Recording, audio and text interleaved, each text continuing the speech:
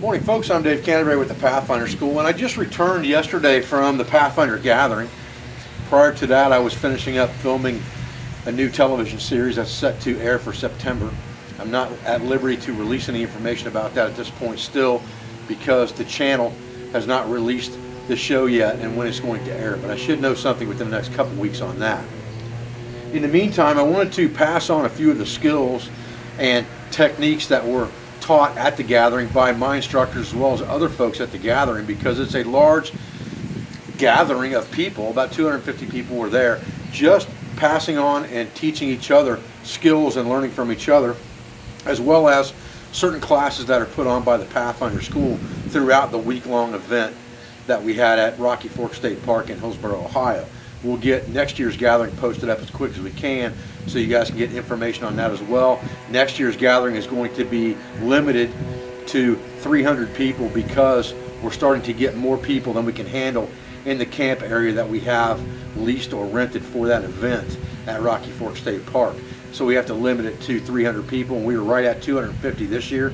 We expect it to be bigger next year. It gets bigger just about every year. So we're going to have to limit ticket sales to probably right around 200, because we've got about 100 people there, between kids that people bring for free that aren't really registered guests or tickets sold, and then our staff, security, and instructors and things like that make up the balance of that. So we'll probably only sell about 200 tickets for the gathering next year. Now, one of the things that was taught at the gathering this year by my good friend Tony Daniels was how to make several different types of brooms. And I think that any home skill or soft skill that you can learn is an important skill. And the ability to make a broom is a very important skill. Brooms have been used, throughout time to clean everything from caves to cabins. And in the 1700s, brooms became very popular in the U.S. and there were people that made brooms all the time, and that was their living. And one of the things that was used very commonly to make brooms with was a plant called sorghum, also known as broom corn. And the top of that plant pretty much looks like this, and it has a stalk that's cut off here that's almost like a corn stalk, and then you have the top of the plant here that's used to make the broom. And I've got a bunch of those tops soaking over here that have been cut off. You can buy this stuff on the internet, or you can grow it yourself, and sorghum is a very good crop for lots of things other than just broom making. So I would encourage you to do some research on sorghum as a agricultural crop on your homestead. But today we're going to use it to make a turkey wing hearth broom. And anytime you're using material like this to make brooms, to do weaving with, to make pine needle baskets, to make cordage, all those natural plant materials and fibers should really be soaked in water prior to use to keep them pliable and flexible. So I've had this broom corn soaking for about 2 hours now in water, and now we're getting ready to tie up a broom, or hearth broom, that's called the turkey wing style hearth broom. I'm going to show you how to make that. We're going to use a real simple tool. It doesn't take a lot of tools to make most brooms. I have a Mora carving knife on my neck. I have some number 12 bank line. Any nylon cord would work for this. I like using bank line because it's something I have in my kit all the time. It's very flexible as far as its usability. And then I have an Osage dog bone here, for lack of a better word, that you put underneath your feet, and you wind your string around it you're using for your broom. It's a tensioning device for the cordage. So all I'm going to do is wrap some of this cordage on this dog bone. It's got a hole drilled through it. I'm just going to put one in through it and just start winding it around, just like this. Wind it around the tail. And I want to give myself, a pretty good amount of this on here, because I don't want to run out during the process of making my broom. So I'll get this wound on here, and we'll get, I don't know, as much as I feel like looking at on here until my hands get tired of winding the cord on here, and then we'll start to make our turkey wing hearth broom. Stay with me. Okay, so you can see our broom corn sitting in here, floating in water, ready to be used.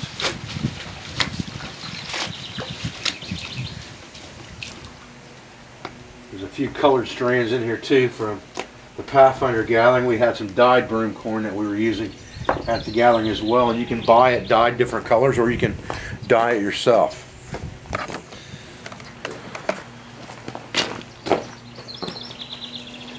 Okay, so the process for this is pretty simple. What we're going to do is we're going to take about 5 pieces of this broom corn, and we want it all facing the same direction. So we want the tops of the stalks together like this. And we're going to put those together first.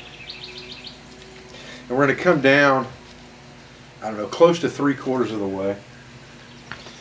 And we'll put this tee on the ground under our feet, and it will unroll naturally, and we can put our feet on top of it, and that will allow us to tension our string.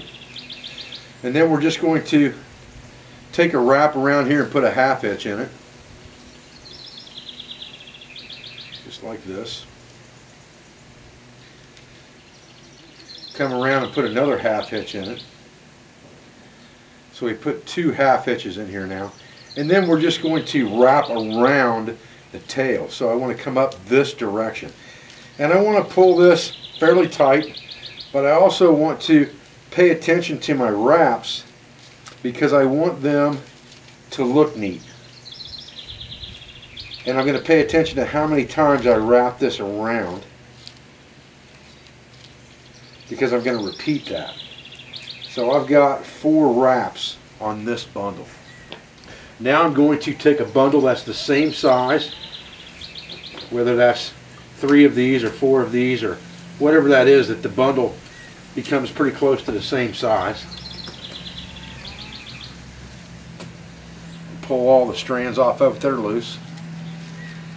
And I'm going to stack that on top of this bundle like this, and I'm going to come around and I'm going to wrap at about a 45-degree angle up like this. And when I get to the point where I am flat, that's where I'm going to pull it tight. I'm going to ease up on it and only pull it when it's flat. I'm not going to pull it when it's sideways. I'm going to pull it when it's flat. That'll keep that broom fairly flat, and then I want to ride right into that 45-degree angle that I created. And that's where I'm going to do my 4 wraps. And if I take pressure off of this thing, I can raise it up just like this. Keep those wraps nice and tight, pulling up whenever I'm sideways, and relaxing a little bit when it's on the flat side. So this thing is kind of oblong right now. And I'm going to put 4 wraps on that, just like I did on the last one. So I got 4 here with a 45-degree angle here on top. And now I'm going to get another bundle and put it on top of this one.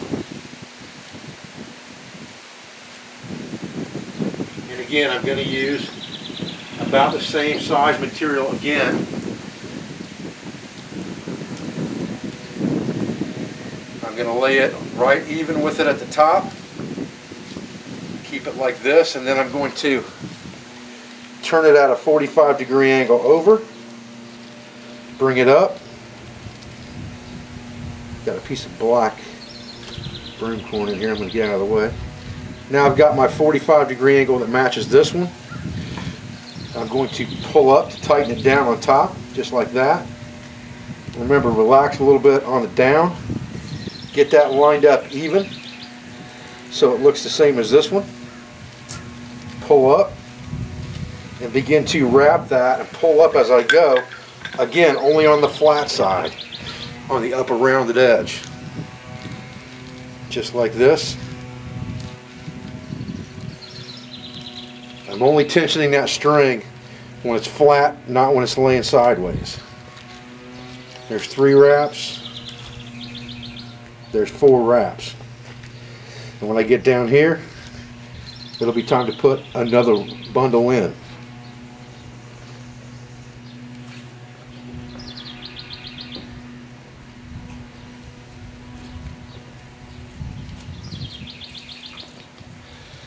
Get another bundle of 4 stalks and get them evened up on the top, just like that.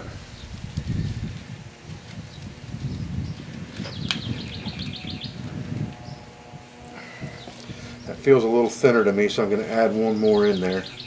Those stalks were pretty small.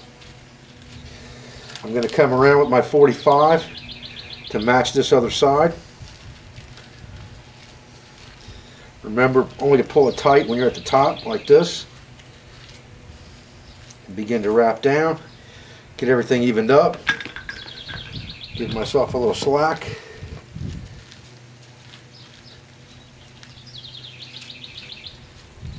Start to wind it down to get my 4 wraps.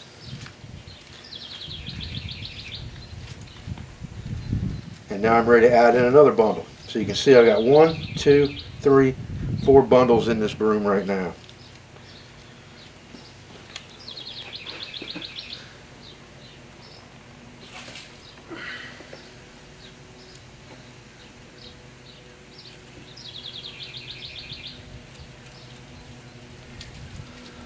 Add 4 more stalks on there. See how that lays.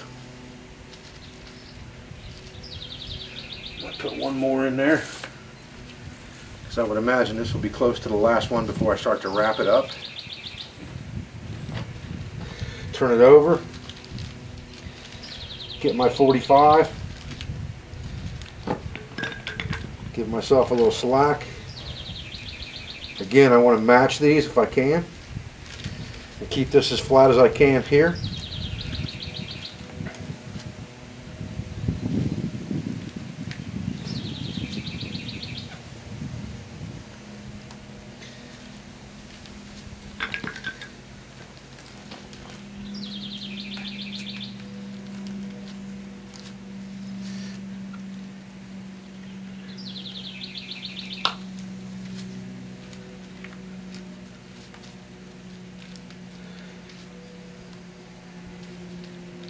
Now, because this is the last bundle I'm going to put in, I can continue this wrap as high as I want to go to create a handle for this broom. So I'm going to wrap this until I've got about 1.5 inches or 2 inches of wrap.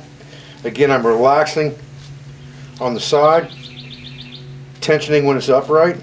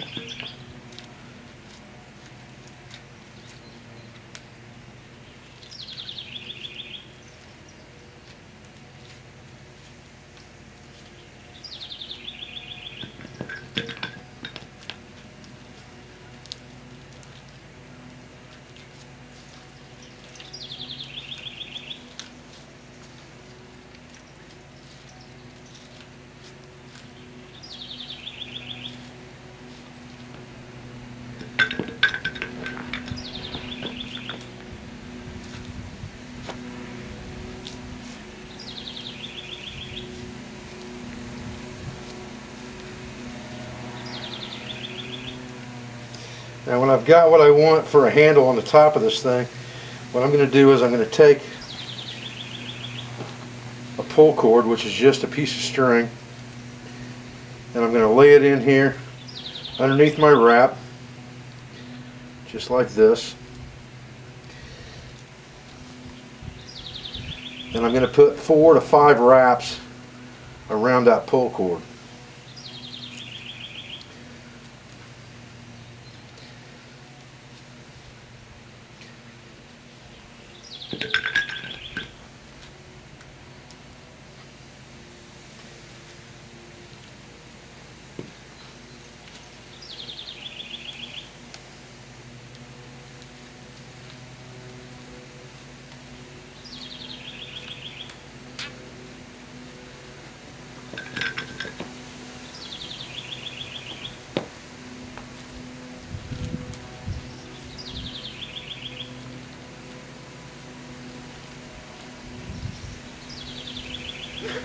When I get to that point, I'm going to take out my moor knife and just cut my tail. Come around this last time and put that tail through that jerk loop or that pull loop right there. Hold it with my thumb, grab a hold of that tail and pull it through just like that. Now I've got something that's not going to come undone. Now to finish this off, I'm going to get rid of this first tie right here. I'm going to get rid of this last tie right here. Then I'm going to carve this down, and I can do that with my knife just like this.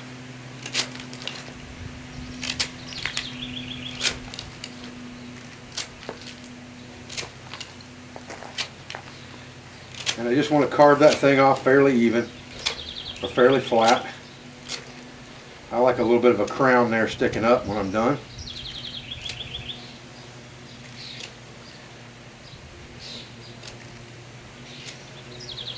Kind of like that. And the reason they call this a turkey wing broom is if you take this thing and pull these individual bundles sideways like this,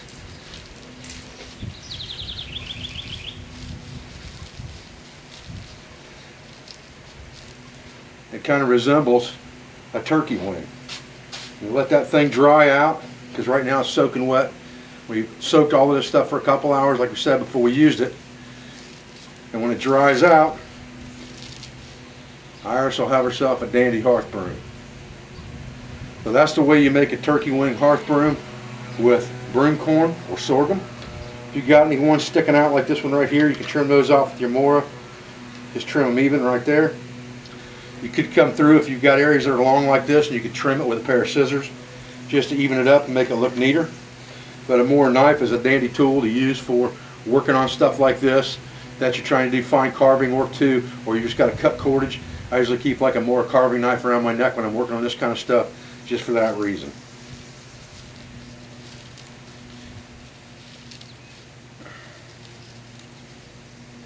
There we go. Well, I'm Dave Canterbury with Pathfinder School, and I appreciate you guys joining me today for this video. I thank you for everything you do for our school, for our family, for our instructors, sponsors, affiliates, and friends. I'll be back with another video as soon as I can. Thanks, guys.